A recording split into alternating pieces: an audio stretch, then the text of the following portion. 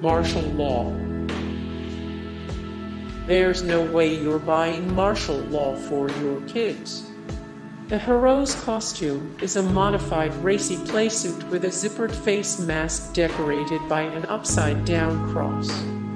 He also wears chaps and a winged hat in the style of the WW2 German soldiers, has fear and loathing emblazoned on his chest plate, and generally just seems too weird. The villain of the first arc is a garbage bag-wearing lunatic fond of harming women in some of the worst ways imaginable. Celluloid. Dave McKean is best known for his association with Neil Gaiman's eminently classy Sandman graphic novels, but in 2011, he decided to create a really risque yet classy and thoughtful graphic novel.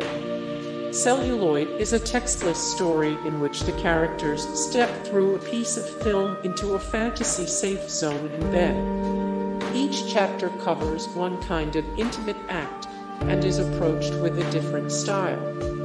As always, McKean's art adventurously mixes media, which can leave the reader wondering just how the images were composed.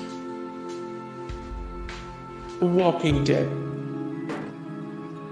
Every issue features shambling zombies and various scenes of zombie-human interactions. The outcomes are never good, no matter which side prevails, simply because of the graphic nature of the content. There are numerous not kid-friendly aspects of this comic. From Hell. From Hell is Alan Moore's exploration of Jack the Ripper, and, as such, it is full of drawings of back-alley Victorian interactions and nauseating underworld scenes. If you don't want your kids to know of the seedy underbelly of Victorian England, avoid this volume and be glad it doesn't come in smell-o-vision. The Filth. The Filth.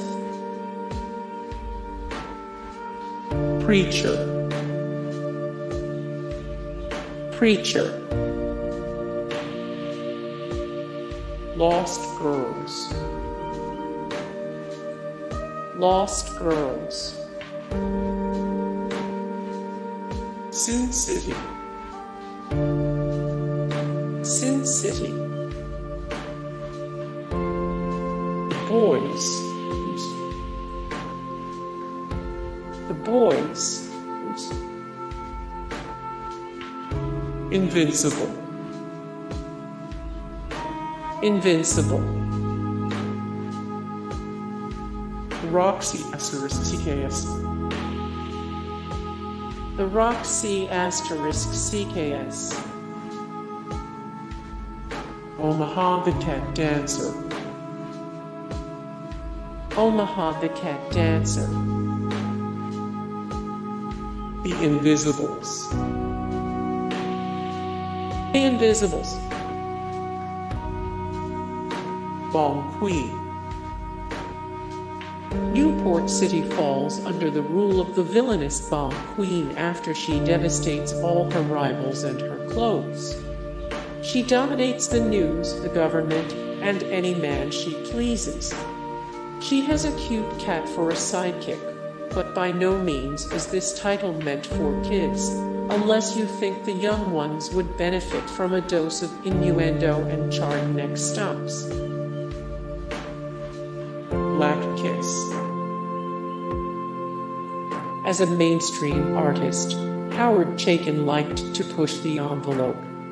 When he struck out on his own, the result, Black Kiss, actually had to be distributed in a sealed bag so that no one could browse the content without paying full price. Anyone who did pay found a noir piece full of many of the fringe elements of society. Ironwood.